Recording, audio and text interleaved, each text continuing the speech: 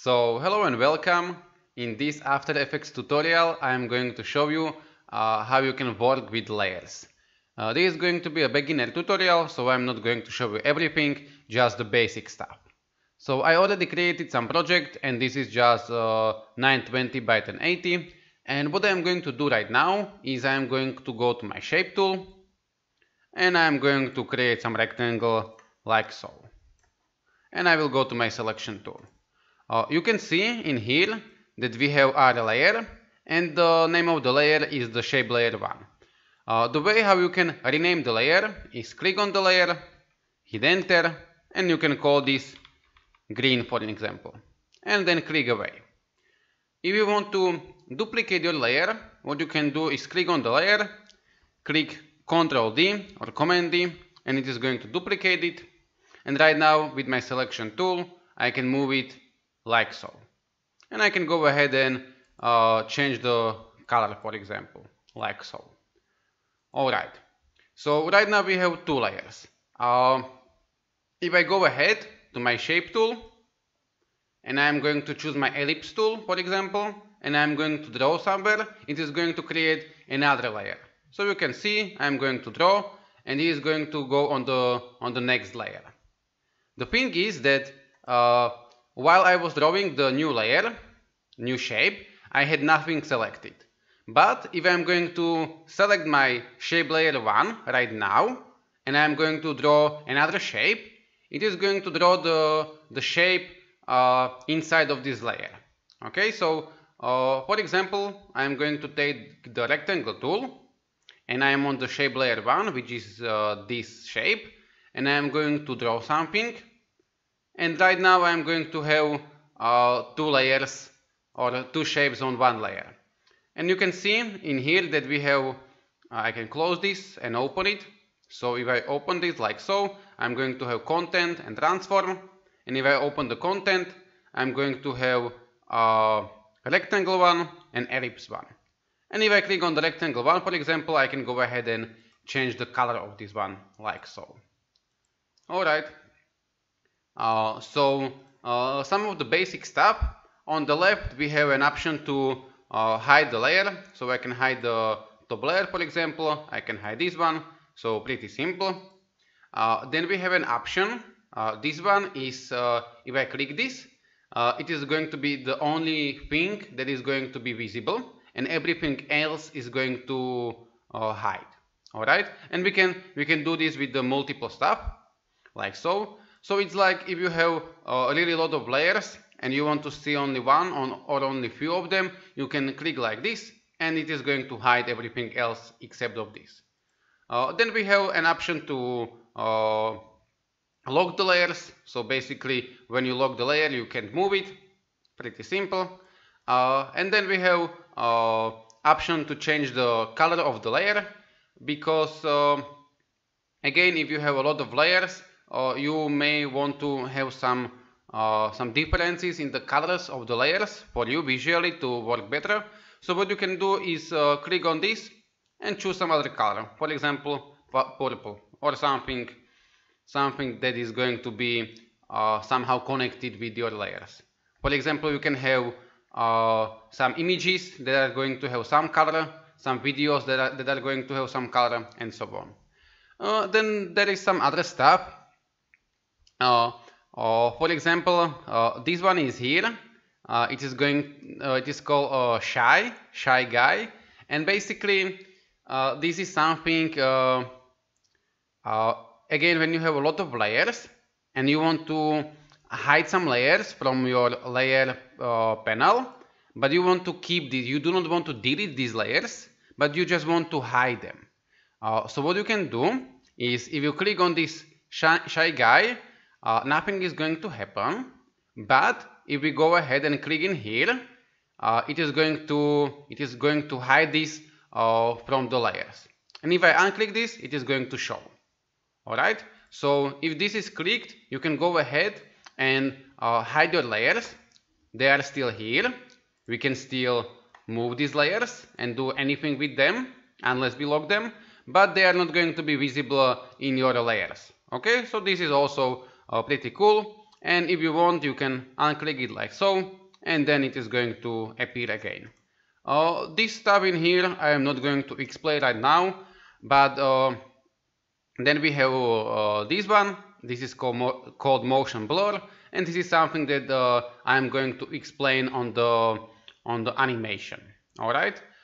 So I will go ahead and delete this layer. So I'm going to just hit delete, and I'm going to delete the green one. So I'm going to keep only one. All right. And I'm going to animate this one, and I'm going to very simply animate it from the left to the right, and then I will show you how you can apply the motion blur on the layer. So I will hit P for the position.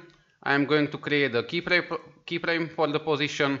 I will move a little bit, not much, because if you move it like 5 seconds there is not going to be motion blur, so maybe half of the second, and then I am going to move it on the right side like so.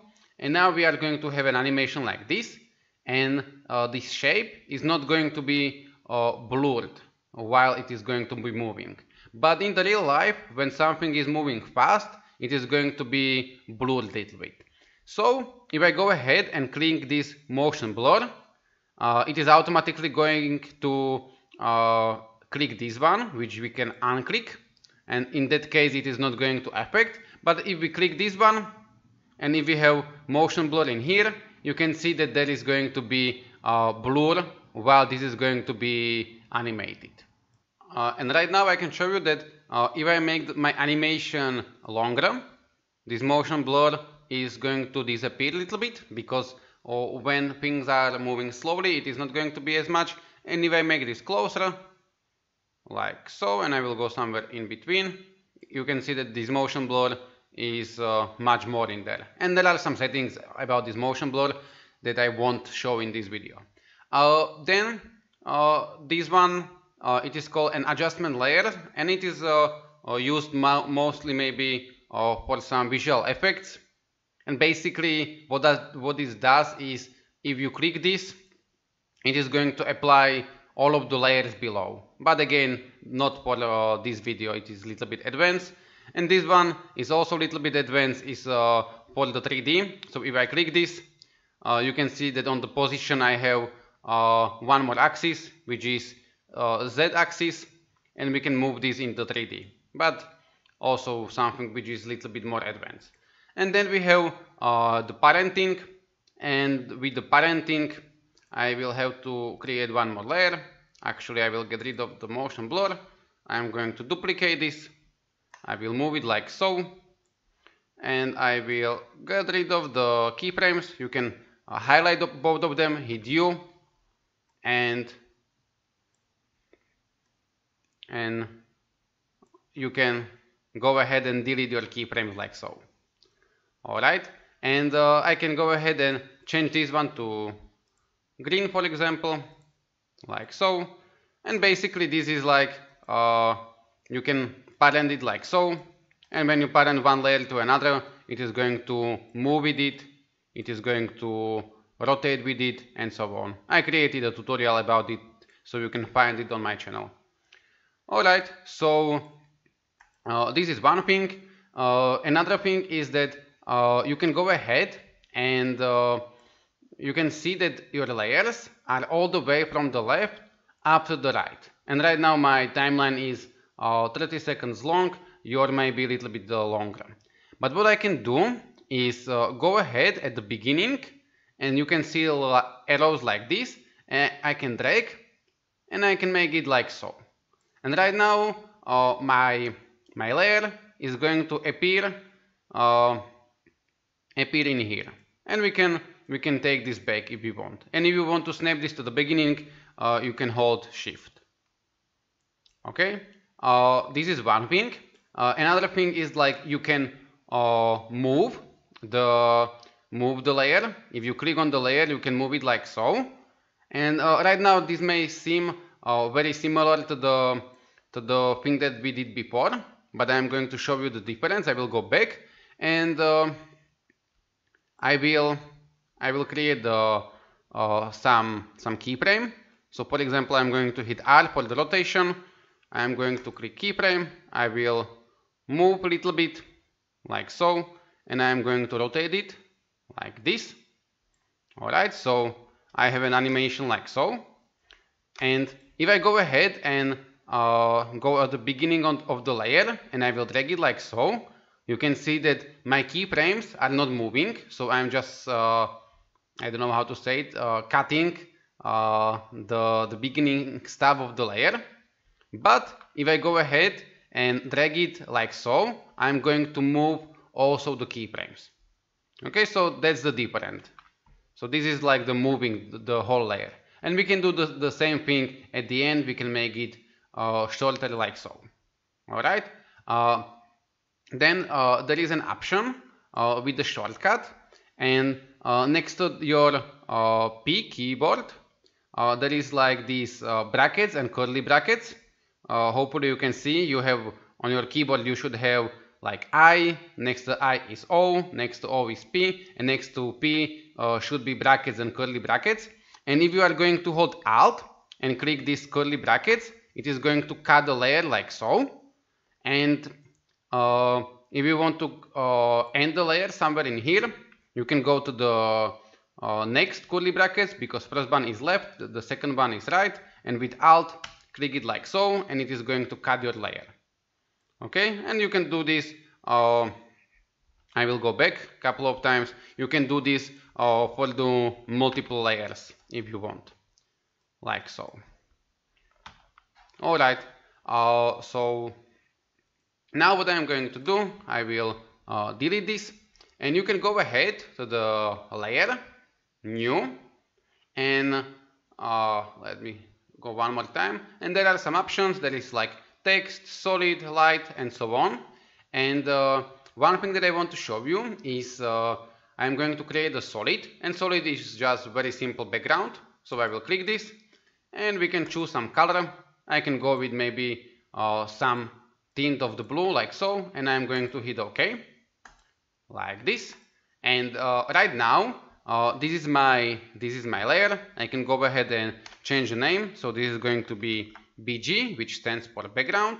And if my background is not selected, and I would go to the shape layer, and I am going to create a rectangle, you can see that I have an fill option, stroke option, and if I go ahead and draw something, I am going to create a shape like this. Alright? But if I will go back, if my background is going to be selected, and I will go to my shape tool, I don't see my fill and stroke. And the reason is that when your layer is selected and you are going to draw something, you are actually going to create a mask. And mask basically means that the background layer is going to be only visible on the part which we have draw right now. And we can create multiple masks on one layer if we want. Okay, so when you are working with the shapes, make sure that your background or your image or your video is not selected. But the thing is, when you have some rectangle, and you will draw a rectangle like this, and then you are going to have your shape layer selected, and you are going to draw another shape. In this case, when you are drawing two shapes on one layer, it is not going to create the mask, but it is going to create another layer, like so. And you can see that now we have rectangle 2 and rectangle 1, and we can go ahead and create one more, like so. But as soon as I would go to the background, I would be creating a mask, and as soon as nothing is selected, I am going to create a new layer. Alright, so I am going to delete all of this, and yeah, this is it. This was just a very simple introduction to the layers. There are probably many stuff that I didn't mention, and I can create some maybe advanced video about the layers, but this was just the beginner, and the next tutorial is probably going to be about the keyframes and the basics of the keyframes. So thank you very much for watching. If you like this video, hit the like. maybe share it with some friend who can learn something. Consider to subscribe, and I am going to see you in the next video. Thank you very much. Have a good day. Bye.